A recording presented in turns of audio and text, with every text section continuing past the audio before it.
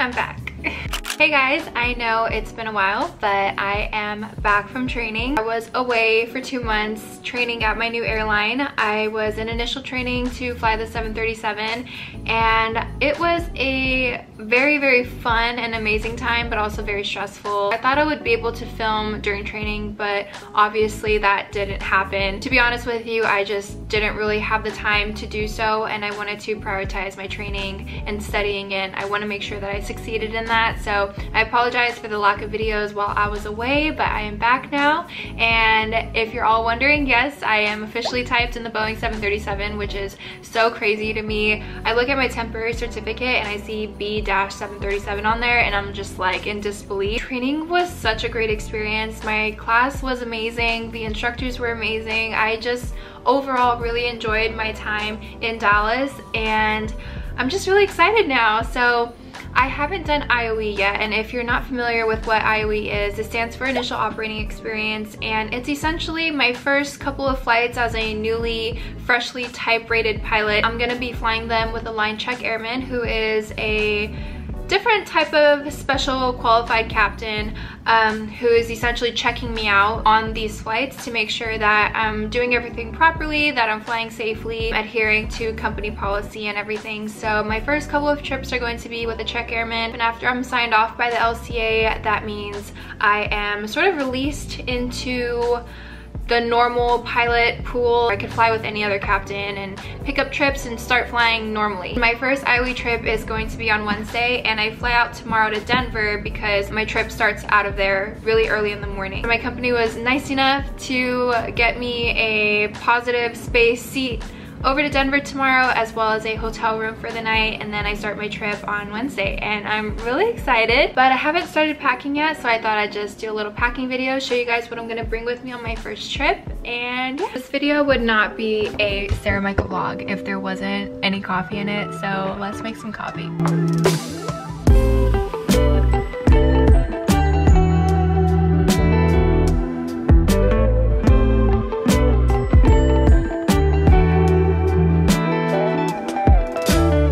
My favorite creamer at the moment, the brown sugar oat milk creamer from Trader Joe's.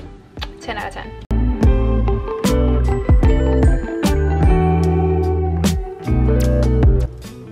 No! All the foam got stuck. I waited too long to pour it into my cup. The trick with the milk frothers is as soon as it's done, you have to pour it into your cup right away. Otherwise this happens and you end up scooping. You see all of that? You end up scooping it all.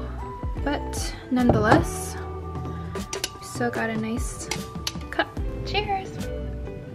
So I have my suitcase here. This is the Travel Pro Flight Crew 5 22-inch rollerboard, and I've been using this for the past 2-ish years.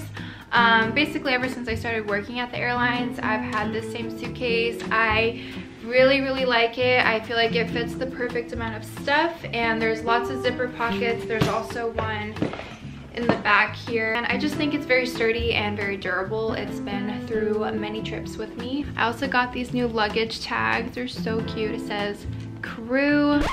Are they upside down? Yes, okay. And this is like a pitot tube cover thing, but on the other side it has the 7.3, which I thought was so cool. All right, so let's go ahead and open this baby up, and I'll show you guys what all of this is. I usually keep basic toiletry stuff in the mesh part. I don't ever really take it out. I just leave it in there so that something is always there for when I travel. It's kind of like an emergency kit in a way. Inside of this plastic bag, I have extra floss, shower cap, an extra toothbrush, shampoo, conditioner. I also carry a little travel size bottle of dry shampoo. I also carry makeup removing wipes. I don't normally use these. This is, like I said, a backup. Because there have also been times where I forgot my makeup remover or I ran out of it or something.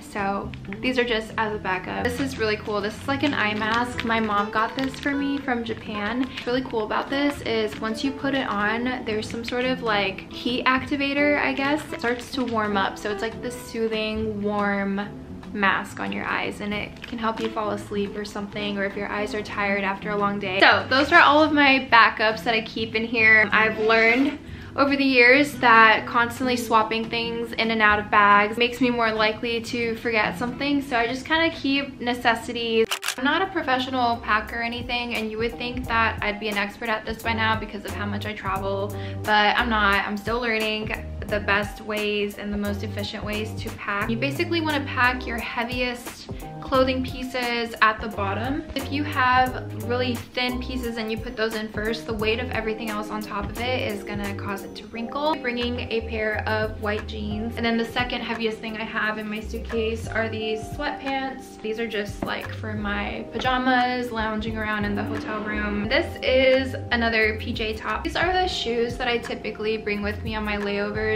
They're New Balances. They're extremely comfortable. They're great for walking around as well as working out. One tip I have regarding packing shoes is to put them in shower caps. That way the bottom of your shoes won't get all over your clothes. Take extra shower caps from like the hotels and stuff, and they don't take up extra space. Shoes will usually go first. That way I put something bulky on the bottom, my heavy clothing pieces, and then from there I'll start adding everything else on top. Now this part is going to be pretty fun. I'm also going to be bringing my extra uniform pieces. I have my pilot pants here. So I have my extra pilot shirts that I'm going to be bringing. Undershirts. These are tank tops that I wear under my uniform.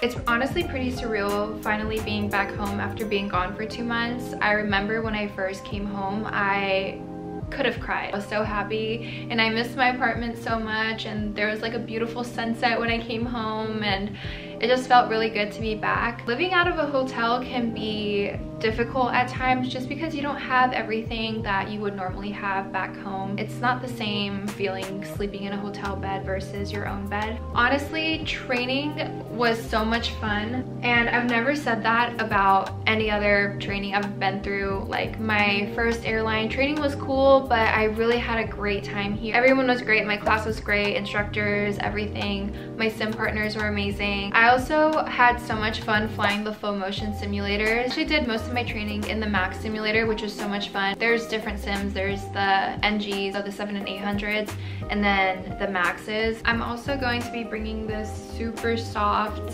fluffy button-up cardigan. This thing is so cozy. I don't own any clothes with this type of material. I don't even know how to describe it, but it's like a throw blanket. It feels so good on. How training worked was basically, they're kind of broken up into different phases, I guess, of training. The first 2 weeks were a lot of introductory stuff. So we were sitting in classrooms and it was a lot of admin work. We got to take our crew badge, like our photo, registering for benefits, learning about the benefits, learning how the scheduling works. We're just kind of learning more about the company. Week 2 and 3, we start getting into aircraft systems. 737 is a lot more hands-on, I would say, than the Embraer, which is what I used to fly at my previous airline. I would say that I definitely got spoiled flying the Embraer. It's just so automated, but the 737 is also a lot of fun. Having flown at a regional airline prior to my current airline now, it was definitely beneficial and it helped me a lot. I was able to absorb a lot of the information a lot quicker because I already had prior experience. Automation, modes, and everything translated really well. They're similar but different, but having the background of my prior airline and the prior plane I've flown, I feel like that really helped me throughout this training experience, and it made it go by a lot smoother. Thinking about going to a regional airline, I honestly would recommend it. My advice is that regionals will give you really great experience and a really good foundation to start working off of, and I definitely noticed a huge difference in this training experience versus my first ever airlines training experience. I feel like there were two completely different things, and I was able to absorb everything a lot better this time around because I had flown at a regional for the past 2 years. Also, the full motion sims are so freaking cool. I wish everyone would be able to experience them at least once in their life. They're just so realistic, and you kind of forget that you're even in a simulator at times. Of course, the things that we're doing in the sims are like emergencies, and we're practicing a lot of non-normal maneuvers, and it's pretty intense. If you're simulating to do like a crosswind landing, you can feel the gusts of wind like pushing the plane to the side, and if there's rain, you can hear the droplets. On takeoff, when when you advance the thrust levers forward, you can kind of feel the aircraft accelerate, and it's just a lot of fun. I would say the full motion sims were definitely my favorite part of training. I just wish everyone would be able to experience it at least one time because they're awesome. I'm going to wear my uniform tomorrow on my flight over to Denver, even though I'm not necessarily working it, just to save space in my suitcase. Also, I'm just really excited, so I want to wear my uniform. Excited to start working. Yeah, I'm gonna wear my uniform on my flight tomorrow. Undergarments, socks, and all that good stuff is gonna go here. Like a bag of some sort. This is usually one of my go-tos, is the Lululemon belt bag. It's just like really convenient and easy. You just throw it on and it fits like your hotel keys, your phone, money, everything, chapstick. So I really like this bag too, and it folds up really nicely and it doesn't take up a lot of space. This is the final result. I have successfully managed to put all of my clothes and everything and my shoes into my Travel Pro. The only thing that's missing is my makeup and my skincare, which I'm gonna put in tomorrow because I need them for when I get ready tomorrow and for tonight. Now I have my flight bag that I'm just gonna start packing up a little bit. Like I said, my company provided this one for me, which is so awesome. So I'm gonna start putting stuff in here and showing you what I'm gonna be bringing in my flight bag. I went ahead and put my headset in there, and then also I always keep a pack of gum with me.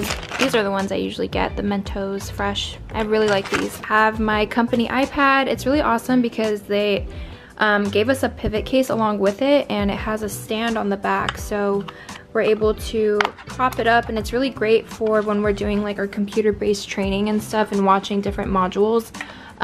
It was really handy to have this case in the back. I'm bringing this folder, and inside of this folder has like this packet I need to bring with me for my IOE, as well as all of my documents. There's also this little detachable Velcro divider, and in there I have some extra mints, the green tea mints from Trader Joe's. These are really yummy, and some wet wipes. In this pocket here I have my flashlight. We're always required to have a flashlight with us for when we do the walk around at night. I have a bunch of pens, Tide to Go stick, some more hand sanitizer, and then also this is the charger for the iPad, which we can actually connect into the plane, which is really cool through this little block here. On this side I keep our portable charger. This thing is so stinking heavy. Alright, so I went ahead and I grabbed my wallet. Also, before every trip, pull out some dollar bills. A common thing that's done in the airline industry is we always tip the van driver, especially because they're always pulling our heavy luggages out of the van for us. It's just a nice thing to do, so I have some dollar bills in there. I also have my sunnies, which are my favorite. I got them this summer, and these are like the only sunglasses I've been wearing lately. So pack that in there, and the case is really nice and sturdy as well. I also just want to show you guys my uniform because it's so stinking cute, and I can't wait to wear it. Instead of wearing a tie, we have the option to wear a scarf around our necks, which I think is so feminine and adorable. These are my new epaulets, which are so awesome. They're like this really cool silver color. If you opt to wear the scarf instead, you can get this option where there's a little bit more of a bigger opening around the neck area, which I really like. I was really happy when I saw that we were able to buy these like open collared shirt sleeve for when it's pretty chilly outside. We have these carbon jackets, so this is like something extra you have to pay for, but I thought this would be really great, especially because it's December now and I'm gonna start flying in the winter time, and I'm gonna be going to colder destinations. It's pretty thick and it does a great job at keeping you warm. And there's also this area here where you can Velcro your epaulets onto it. I'll lay this out. I already steamed this shirt so that it's ready to go for tomorrow. When I leave for my flight, I just gotta throw it on and it's good to go, but I am so excited to wear this. So that is pretty much it for this video. Like I said, I'm flying out tomorrow and I'm starting my first trip on Wednesday, which I'm really excited for. For the rest of the night, I'm just going to review some things on my iPad, review flows and systems a little bit, and probably some de-icing stuff as well, because I'm going into Denver and it is the winter time. I want to be prepared for de-icing procedures because they're a little bit different from our normal operations. I just want to take the time as well to thank you guys so much for being supportive of this channel and being patient patient with me. I know that I wasn't uploading as much when I was in training and I was going through a pretty busy transition period. I'm definitely hoping to make more videos in the future and share this journey with you all. It's been a ton of fun and we're almost at 100,000 subscribers, which is so crazy to think about. I started this channel almost exactly a year ago and I never would have thought that it would have reached this many people in such a short amount of time. Thank you so much for being supportive and encouraging for me. Seeing that has definitely inspired me and motivated me a lot, and I'm glad that you guys are getting something out of this channel. As always, thank you so much for your support and I will see you guys in the next video.